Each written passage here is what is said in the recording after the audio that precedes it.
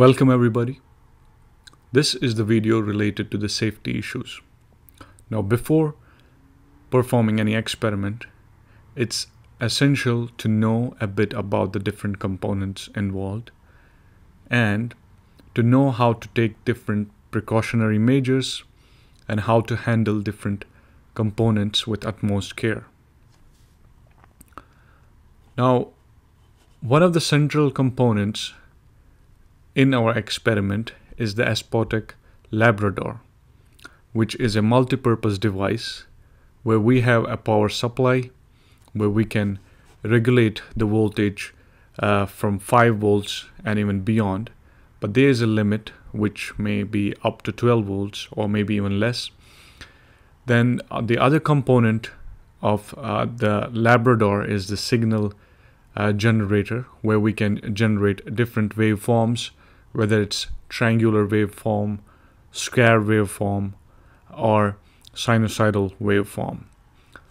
We also have the oscilloscope, so we have two of those represented with channel 1 and channel 2, where we can visualize different waveforms, and this is also connected to the digital analyzer or logic analyzer, which is another component of this multi-purpose device.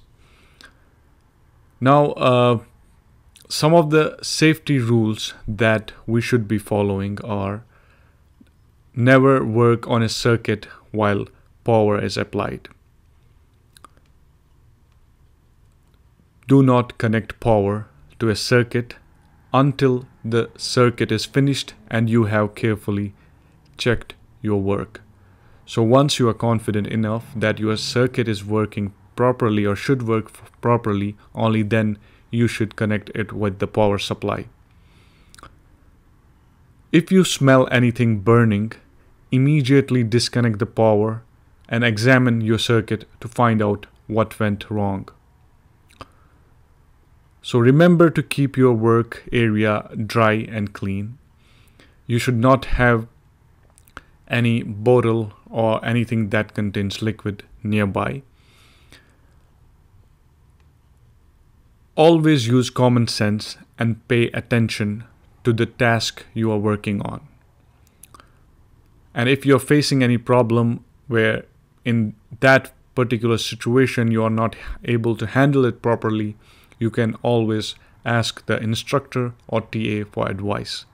And for that, you can even email a photograph of the circuit for inspection. Now, as I said, that Labrador is the central component in our experiments, or one of the main components in our experiment. Then we also need to know a little bit about it. So Labrador is a collection of independent tools, which are logic analyzer, signal generator, oscilloscope, power supply. So there are no internal connections between Labrador's different instruments. So all voltages are ground referenced with the exception of the multimeter. Now, multimeter is another instrument that we can be using from the Labrador. Now, multimeter is another of the instruments which is usually connected to the channel 1 and channel 2 of these two oscilloscopes. So if your oscilloscope measures 5 volt, it means that the voltage at the node your oscilloscope pin is connected to is 5 volt higher than the Labrador's ground pin. So make sure you connect the ground point of your circuit under the test to Labrador's ground pin, so which is this one.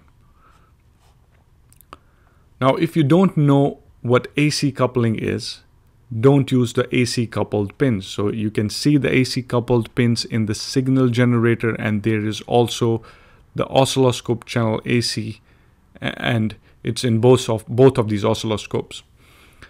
So use the DC coupled pins instead, as they don't alter your signals. For general use, we will be almost always using the DC coupled pins, as they do not alter our signals in any way. Now, Labrador is idiot proof, but not completely idiot proof. You should be able to short any two pins together without damaging your board. If you start touching live wires to random components on your board, it's not guaranteed what will happen. Please make sure you only connect your circuit to the external header pins and don't dangle live wires near the microcontroller. So I think these were some of the essential safety rules and information related to that.